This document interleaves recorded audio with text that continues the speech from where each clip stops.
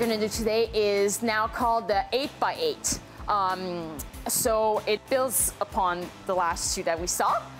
So we're gonna start in the long vessel position, so on our side, and with a little bit of a skull at the top, which is why it's important to do the short vessel and long vessel first.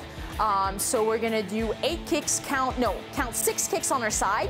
1, 2, 3, 4, 5, 6 with the skull at the top. Once we get to 6 kicks, we're gonna bring the other arm up to the armpit, and with the elbow nice and high, we're gonna count 1, 1,000, 2, 1,000, and then after 2, 1,000, we're gonna take a stroke. So go with the hip, the pull, and then the recovery.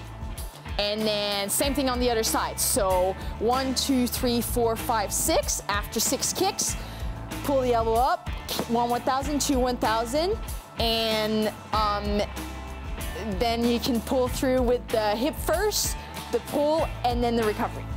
And you can do that for all the way down and all the way back, because now we're starting to look a little bit more like we're swimming.